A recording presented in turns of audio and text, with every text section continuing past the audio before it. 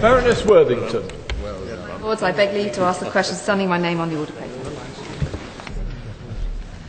Sellafield is recognised as the most important nuclear site in the United Kingdom, employing over 10,000 people.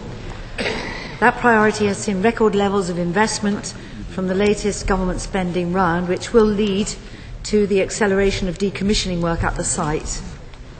The closure of the MOX plant is, of course, very regrettable, but Sellafield Limited is actively working with the 600 people who are going to be losing their jobs at this time, and everybody in the area is doing their very best to see if these people can find jobs very quickly.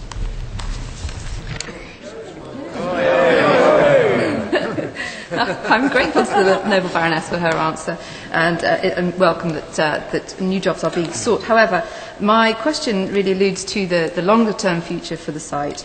Sellafield is a unique site in the UK, and I believe it could become the home of world-leading research into the use of next-generation nuclear reactors.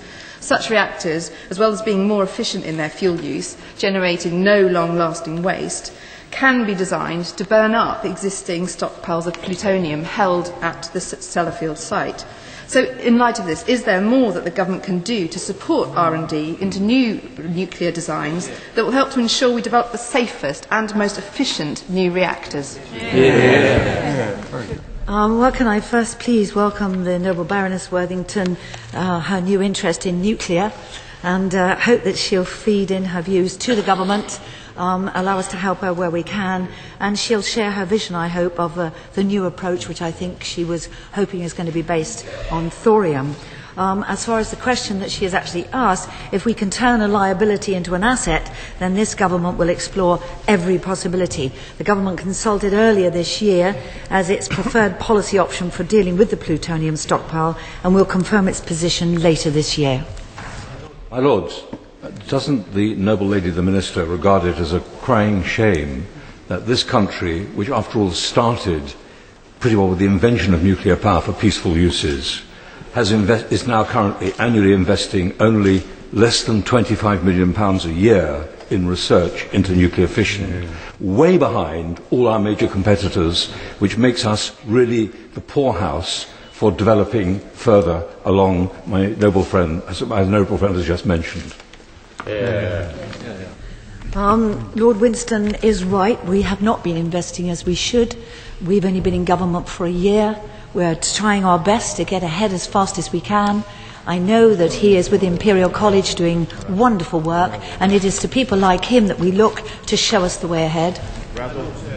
Following on the question from the Noble Baroness, rather than jumping the gun like Usain Bolt, may I ask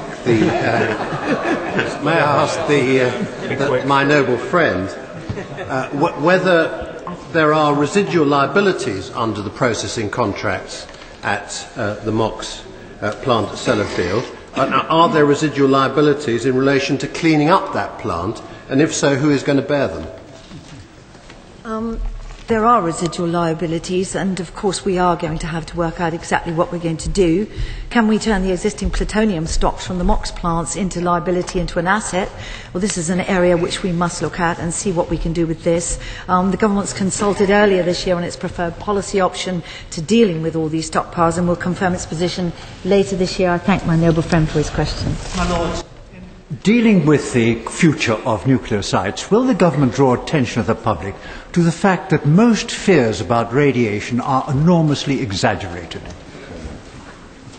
I fully agree with my noble friend's statement. My Lords. There would be great benefit to the area and the UK if the existing plutonium stock stored at Sellafield could be converted into an asset. With the right kind of advanced reactor, the plutonium could be completely consumed whilst making new fuel from thorium. This new fuel could be used in increasing carbon-free electrical generation capacity, generating 20% more than UK is currently using. Can the Minister confirm this would be a huge benefit to jobs in Cumbria? It would be a huge benefit to everybody if we can get this off the ground, absolutely. And can I say to Lord Grantchester that I really am very grateful, as is my colleague Lord Marland, for his interest in this subject, his personal interest. I understand he's going to Sellafield soon, and we would very much like to hear his views on his return. My lords, would the noble lady do all that she can and the government all they can to encourage the creation of new jobs in the areas, as my noble friend has suggested in her question, but also to ensure that the number of apprentices that already exist in Sellafield is the way forward in creating those new jobs, but also building a future for that area? Yes, I do agree with you, particularly about apprenticeships, which I know is something very close to the lady's heart. We know today that UKTI is looking at the area, seeing what they can do to help. The Cumbria Local Enterprise Partnership is working extremely well, and the docks at Warrington have been opened now for the new containers, and there are a lot of apprenticeships, I understand, being sought in that area. So yes, I do agree with her. Lord Naseby. My Lord, I beg leave to ask the question standing in my name on the order paper.